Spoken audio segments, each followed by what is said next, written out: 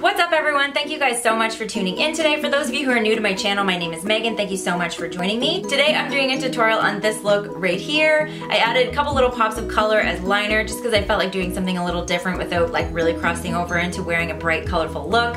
I hope you guys enjoy. Please let me know in the comments down below what you would like to see next. I have all of the products linked for you guys down below as always, and make sure you check those out if you are interested in purchasing anything. They are affiliate links, so if you click on the links, I do earn a small commission, so thank you so much to anyone who is clicking on my links to investigate further. So if you guys would like to see how I achieved this bronzy summery look, please keep watching. So brows are on, and I'm gonna do like kind of a different look today, I think. All of my brushes are filthy and disgusting, so apologize in advance for that. I'm gonna take Bake Sale by Makeup Geek, and I'm using a Morphe R39, my favorite eyeshadow brush. I'm just gonna stick that in my crease.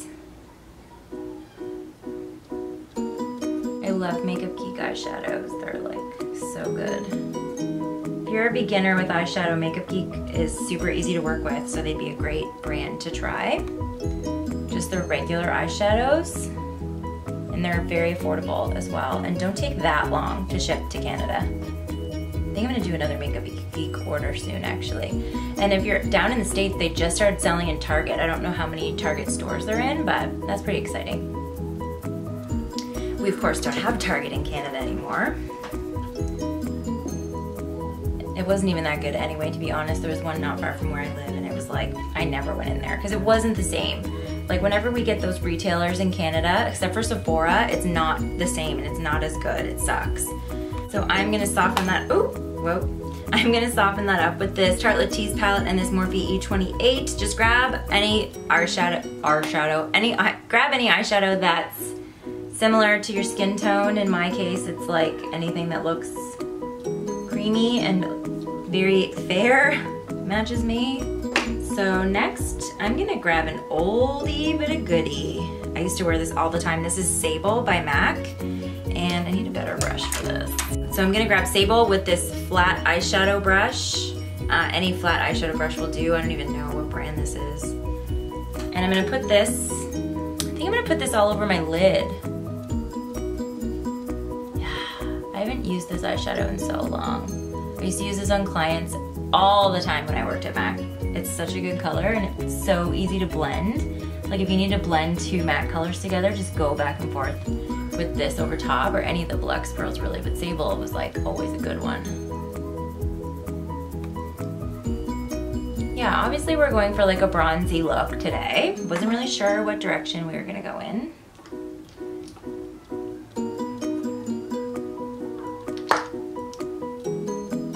So just going back and forth with that original brush just to kind of blend the two together in here.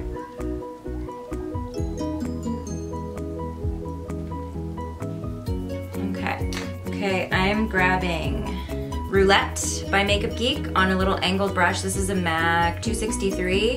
This is an old one. I don't even know where I got this. Obviously I got it at MAC, but when I got it, I guess. And I'm gonna stamp that. Let's see if this shows up. Oh yeah, that's perfect. Right on our inner corner. Just like halfway across, just to kind of add like a little bit of something. It's a little bit different. Like sick of doing the same looks over and over again, you know?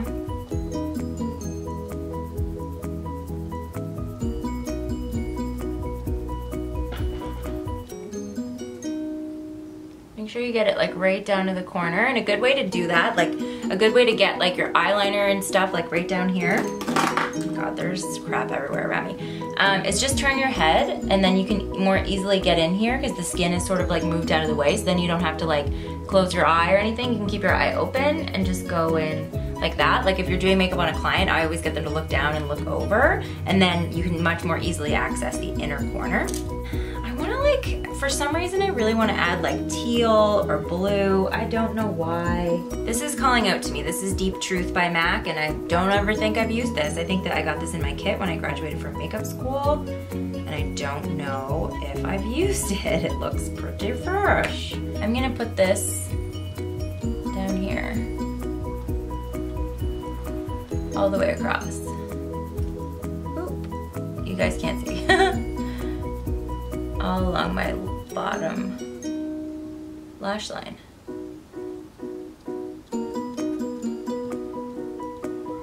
And I don't want it extended at there.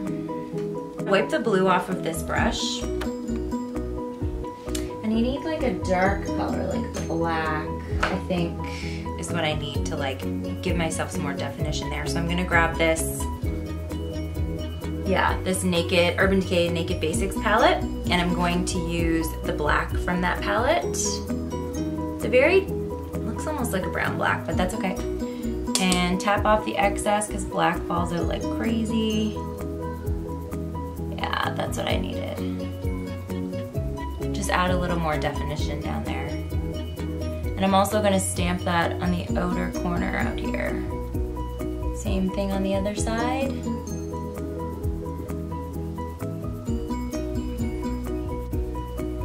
I'm gonna grab Opal, highlight, and stick that in my inner corner right in here.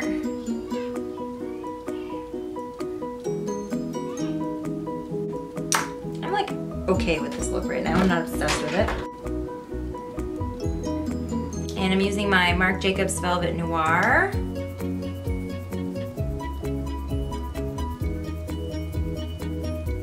For bronzer, I am going to grab my Ish Beauty palette. I'm so sad, I'm very close to the end on this. Just a bronzer color. I don't really like the rest of the palette. The blush is way too bright for me.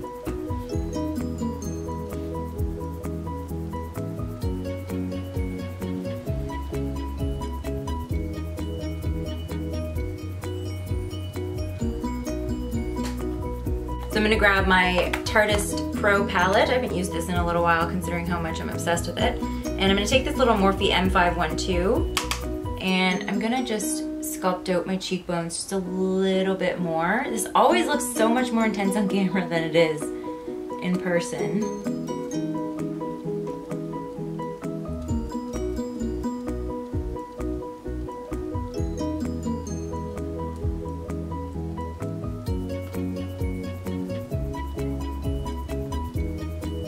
Soften this up by just kind of going over it a little bit with my brush that had some of my translucent powder left on it.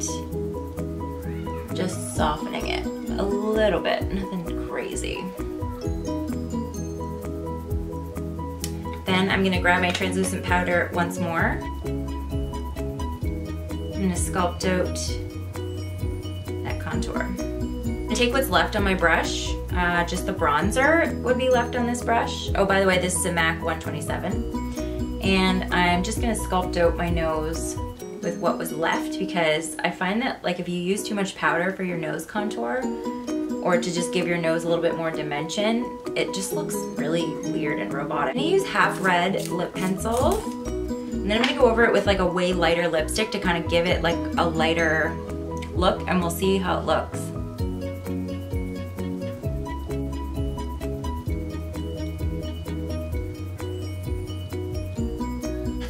On its own, this would be like far too dark for me right now, and I might wipe it off, but I'm gonna lighten it up with Blankety lipstick by MAC.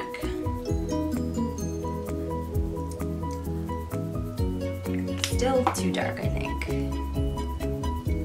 Okay, I didn't like that lip, so I wiped it off. So I'm gonna go with just like a nice neutral brownie lip, I think.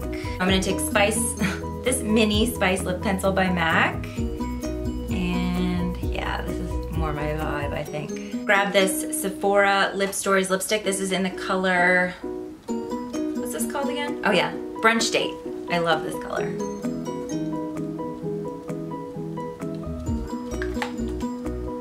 Whoops.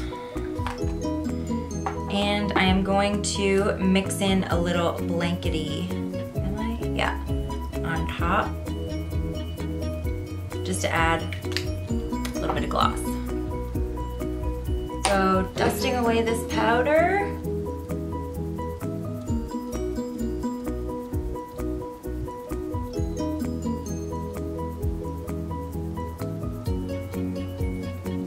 Do I want to add a highlighter? I feel like I kind of have to because it's the summer. Since I already used this one, I will go back in with Opal by Becca and dust that over my cheekbones. This is more makeup than I've worn in a long time. Awesome.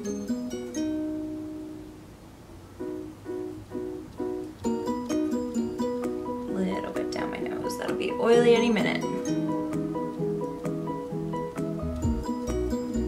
So I'm gonna spritz myself down with some of the Fix Plus, the original Fix Plus. I have the matte, but I like this better. I don't mind being shiny. I've kind of just embraced the shine this summer. Because if you try to fight it, it just doesn't go well.